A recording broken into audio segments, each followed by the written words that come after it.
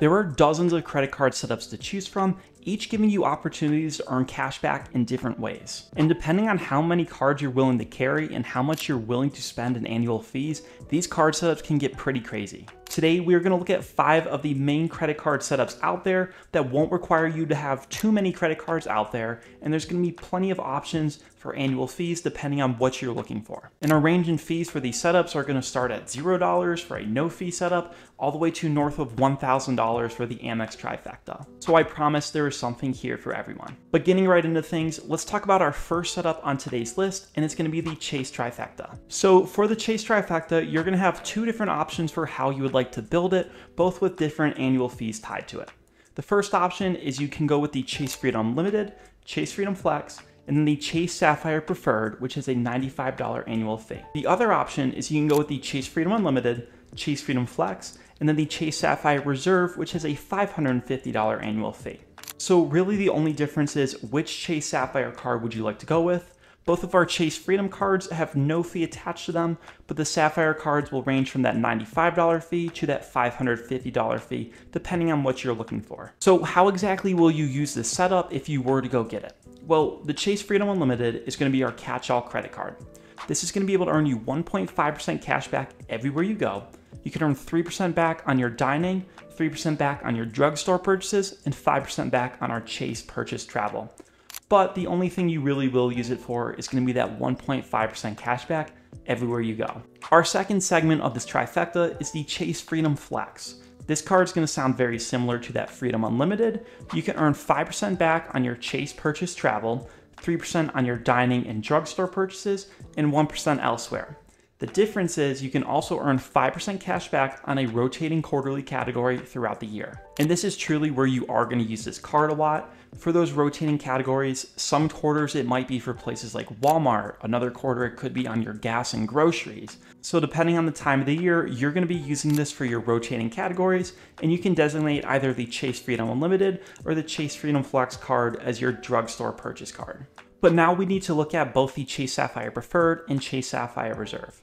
Starting off with that Sapphire Reserve, we saw it had a $95 annual fee. Now this card is going to be able to lock up 5 times points back on your Chase purchase travel, 2 times points back on all of your other travel that does not need to be inside of Chase, 3 times points back on your dining, which will include delivery services, 3x points on your online grocery orders, and 3x points on select streaming services.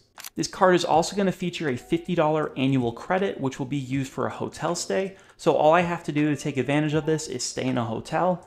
The Sapphire Preferred is a travel card, so the assumption is you'll probably be doing that anyway. You're going to also receive a complimentary DoorDash Dash Pass subscription valued at $120 each year.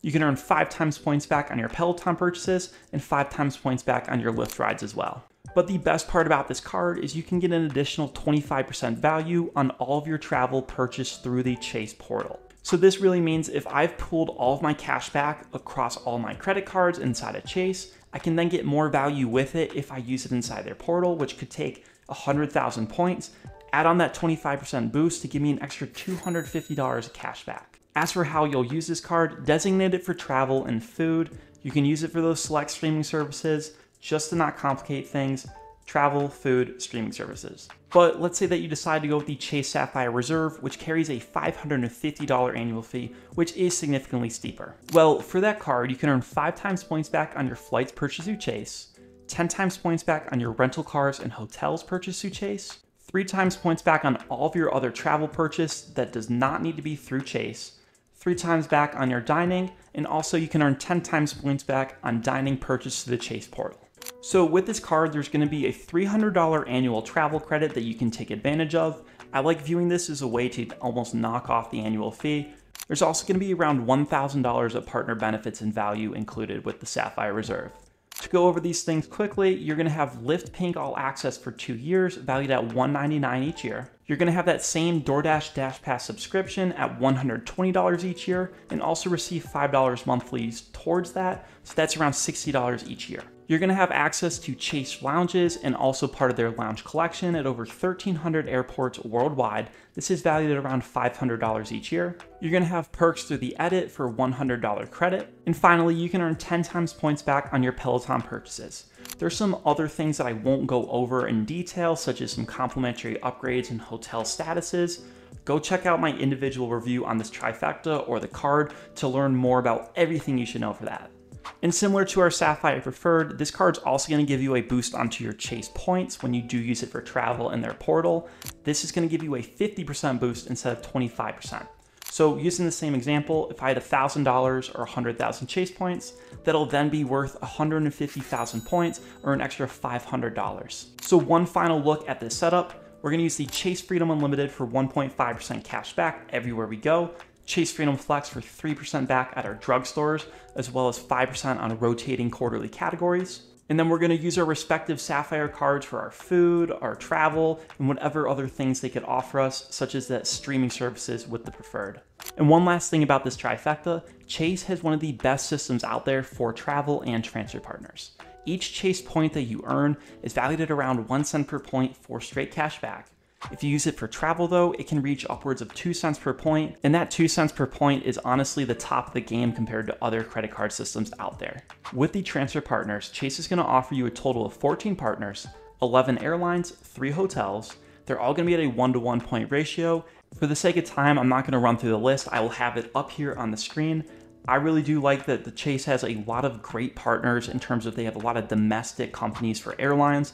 We're going to see later on some of the other setups we're talking about with their transfer partners have a larger quantity, but those partners might not be as useful if you are in the United States just trying to get around domestically. Now, I really do love the Chase Trifecta. It's the card setup that I personally carry. I use that Sapphire Preferred for my little boost on travel without totally breaking the bank there. If you're interested in any Chase card, be sure to go sign up for it down below in the description with my link. It really helps out. But now let's move on to our second setup on today's list, and this is going to be the Citi Trifecta. So the Citi Trifecta is composed of 3 credit cards. They're going to be the Citi Double Cash, Citi Custom Cash, and then the Citi Strata Premier. The grand total for that is going to be $95. Looking at each card, starting with that Citi Double Cash, this card has no annual fee, and the use cases for it are quite simple. You can lock up 2% cash back everywhere you go. This is our designated catch-all credit card for this trifecta.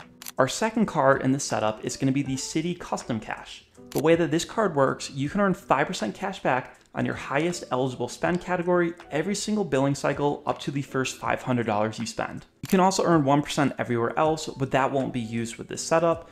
For that 5% back though, I really love this as it's a great flexing utility. You can plan around big purchases or use it for things that your other cards don't cover. For example, maybe I spend a lot on groceries and I want to get 5% back there. Use the custom cash to lock up 5% there. Maybe you have a big purchase coming up for a new TV. Designate this card for that month to purchase that TV and lock up 5% there. And then our final segment for the trifecta is the Citi Strata Premier, which has that $95 annual fee. So for this credit card, our spend categories are going to give us 3 times points back on all of our air travels and hotel purchases. Does not need to be through Citi. You can get 3 times points back on dining and at supermarkets. And finally, you can get 3 times points back on your EV charging stations and at gas stations. Another point about this card, there's going to be a $100 annual hotel credit. The way that you can get this is if you spend $500 in one single stay for a hotel, then you will be awarded that $100 statement credit, which if you are planning on taking a big trip anyways, would essentially wipe away the fee to hold this credit card. But just to see how we can actually use this setup, the Citi Strata Premier is going to give 3 times points back on the select travel, 3 times on dining, groceries, gas, and at EV charging stations. We're going to use the Citi Custom Cash at a category of choice, and whatever else we spend on, we're going to go to that Citi Double Cash to lock up 2% cash back there. Now, if you are interested in travel, which I assume a lot of people are, Citi does have a lot of partners to offer you. They have 19 total transfer partners. You're going to have access to 14 airlines, 4 hotels, and 1 retail partner.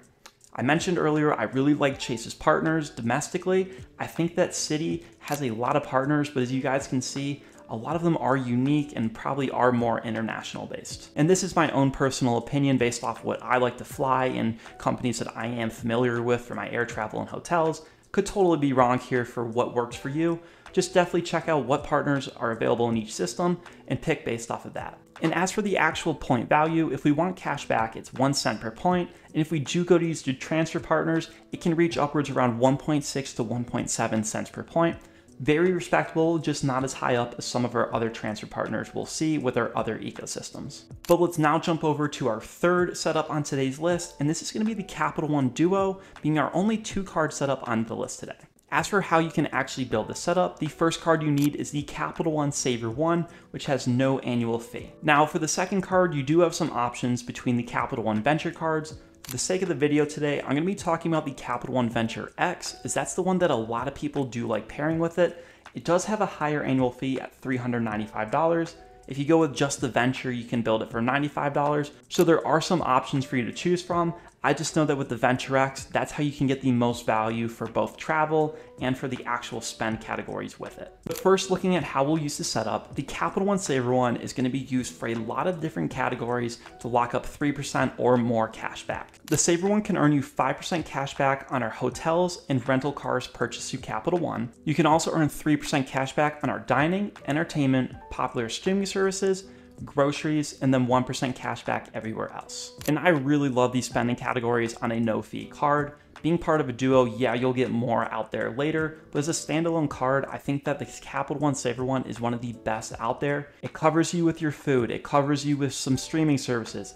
Those are some of the most common places people spend, so if you are interested in just one card and don't want a full setup, definitely check this one out. I should also mention, currently on the Saver 1, you can get 10% back on your Uber purchases up through, I believe, November 2024. This is pretty nice. You're also going to get a Uber One membership covered up through that same time. On top of that, this card can give you 8% cash back on your Capital One purchased entertainment. But let's now look at the Capital One Venture X, which will have a high annual fee of $395 attached to it. So the spending categories on this card are quite simple. You can earn 10 times miles on your rental cars and hotels purchased through Capital One, 5 times miles on your flights through Capital One, and 2 times miles everywhere else. This is going to act as your travel card, but also your catch-all card. And with this card, with that annual fee, you're going to have a bunch of value that we do see with those high annual fee cards, such as a $300 annual travel credit. You're going to get $100 as an anniversary gift each year in the form of 10,000 miles. There's a $100 credit for global entry or TSA PreCheck every 4 years. You're going to have access to over 1,300 airport lounges worldwide, valued at around $500. There's a $100 experience credit for travel for 2 for your daily breakfast. There's going to be a $50 experience credit for hotel stays. Then there's going to be a lot of other complimentary upgrades and VIP services included with this credit card. But to sum up how we'd actually use this duo, we're going to use the Capital One Venture X to lock up 10 times miles on our hotels and rental cars, 5 times miles on our flights, and 2 times miles everywhere else we don't spend with the Saver 1. Then with that Saver 1, we can lock up 3% cash back on our dining, entertainment, select streaming services, and grocery purchases. And to share a little bit more about how you can use this for travel, Capital One is going to offer you 18 total transfer partners, 15 airlines, 3 hotels. With that, the value of our actual miles and points we're going to be earning for transferring out is going to be around 1.8 to 1.9 cents per point. Very respectful, still just a little bit below Chase and American Express. When it is for just cash back though, it's 1 cent per point. And similar to Citi, in my own personal opinion, Capital One has a ton to offer in terms of the quantity of partners. I do think that they're a little more unique and better for international travel maybe, but lack for domestic travel. And if you're interested in a video ranking all the transfer partners between the big companies out there, be sure to check that out. I'll have that linked up above and down below, but let me know your thoughts on these partners. Moving on to our fourth setup today, and it's going to be the Wells Fargo Trifecta. So the Wells Fargo Trifecta is fairly new, and you have 2 options to build it. You can build it with no fee or a $95 annual fee. It's going to consist of the Wells Fargo Active Cash, the Wells Fargo Attune, and either the Wells Fargo Autograph card or the Wells Fargo Autograph Journey card. Walking through each card, our Wells Fargo Active Cash is going to have no annual fee, and it's going to act as our catch-all credit card. It's going to give you 2% cash back everywhere you spend. No ifs, ands, or buts about it. Very, very simple to use. Our second card in the trifecta is going to be the Wells Fargo Attune credit card, which is actually the newest card in this entire video. This is also going to have no annual fee, and with it, you're going to be able to earn 4% cash back at some of the most unique spending categories. These categories are going to include self-care purchases, sports, recreation, and entertainment purchases, as well as impactful purchases. So our Wells Fargo Autograph card is going to be that no annual fee credit card that will also grant you access to transfer partners, so don't write it off just because it has no fee for travel. And this card is going to earn you 3 times points back on your dining, travel, gas, transit, popular streaming services, and on your cell phone plans. But maybe you elect to go with the Wells Fargo Autograph Journey card. That has slightly different spending categories. With this card, you can earn 5 times points back on your hotel purchases, 4 times points back on your airline purchases, 3 times points back on all of your other travel, 3 times points back on your dining, and 1 times points everywhere else. This card is also going to give us a $50 annual travel credit when we do purchase an airline fare over $50. And Wells Fargo is newer to the whole transfer partner game, but I still want to talk about them. They're going to be able to offer you access to 6 partners if you do carry one of the autograph cards. Of those 6 partners, 5 are going to be airlines, 1 is going to be a hotel partner. The actual value of the points you are earning with Wells Fargo is 1 cent per point when redeemed for straight cash back. But if you do elect to try and transfer them out, it can get up to around 1.5 cents per point. And that is going to be the lowest of all the trifectas and duos we see today. But I still think that there's a lot of value here with Wells Fargo, especially given you can build this setup for no dollars if you want. The way you're going to use this setup, on both of your autograph cards, you're going to use it for every single category there. The Attune card, you can use it for every single category there. And then for your active cash, if something isn't covered in those categories, fall back on there. There's very little overlap, if any, with these credit cards, which is a huge reason I like the Wells Fargo setup. But now moving on to our final setup in today's list, and it's going to be the American Express Trifecta. So the Amex Trifecta is very, very well known. It consists of the Amex Gold, Amex Platinum, and American Express Blue Business Plus. Of those cards, the total fee is going to be over $1,000 at $1,020. Looking at each of these cards, our Blue Business Plus is going to be our no annual fee catch-all credit card. With this card, you can earn 2 times points back everywhere you go at a flat rate. To get this card, you will need to have a business. This doesn't mean a traditional business. You can be a sole proprietor in this business. It could be freelance work, a side hustle, something like that that will allow you to get this credit card, so you don't need to have a ton of employees or anything like that. The second segment of the trifecta is going to be the American Express Gold card, which has recently been revamped and now carries a higher annual fee at $325. As for the spending categories on that credit card, you can earn 4 times points back on your dining and grocery purchases, 3 times points back on your flights purchased through Amex, 2 times points back on your hotels through Amex, 1 times points back everywhere else. Looking at some statement credits with this card, each year you can get $120 for Uber Cash. There's an $84 Dunkin' Donuts credit. There's going to be a $100 Resi credit, a $120 dining credit, a $100 experience credit for a hotel stay, and also some access to American Express exclusive offers. And then that brings us to our Amex Platinum card, which is going to be designated for travel and has so much value inside of it. The spending categories will give you 5 times points back on your flights and hotels through American Express and 1 times points everywhere else. But now let's take a look at all these statement credits and value involved with this card. There's over $1,500 here, so there's a lot to know. With this card, you're going to get a $200 hotel credit each year, $240 digital entertainment credit, a $200 airline credit, and $155 Walmart Plus credit. You're going to have access to airport lounges worldwide valued at around $500. There's going to be $200 for Uber Cash, a $100 Saks Fifth Avenue credit, as well as $189 for Clear Plus. There are a lot of things I did not go over with the card just for the sake of time. If you are really interested in this card, be sure to check out my in-depth review on the Platinum to go over every credit and value you can get out of it. But just to sum up how we will actually use the trifecta, it's pretty simple. Platinum card is going to give us points back on all of our travel. Our Gold card is going to be our designated food card. And if it's not travel or food, Blue Business Plus. And taking a look at our transfer partners with this trifecta, Amex offers you 21 total partners, 18 airlines, 3 hotels. The actual value of your points is pretty high. For cash back, it's just 1 cent per point, which is typical everywhere you go. But when you do use it for travel, it can be upwards around 2 cents per point, which ranks right up there with Chase. And I will say, I do like the Amex transfer partners. I think they're some of the best out there. They're very, very similar to Chase, as you can see. Some of them do have a little bit of a different ratio for how many points you get when you do transfer out. I know that Hilton gives you a 1 to 2 point ratio, meaning that if I take 1,000 Amex points, I get 2,000 there, which is pretty significant for your hotel stays. But that is going to wrap up a list of these setups for today. Like I said earlier, there are so many options for you to choose from, and it doesn't mean that you have to build up in one specific system.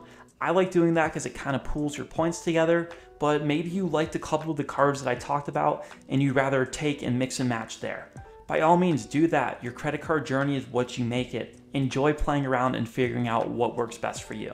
Be sure to let me know which setup was your favorite down below in the comments. My personal one is Chase, just because I do carry it, but another one I would like to carry is the Amex one. It's just it has a high annual fee. If you guys could also go hit like, and if you got something out of the video today, consider subscribing. It really goes a long way in helping me grow the channel. But I greatly appreciate y'all watching, and I'll see you in the next video.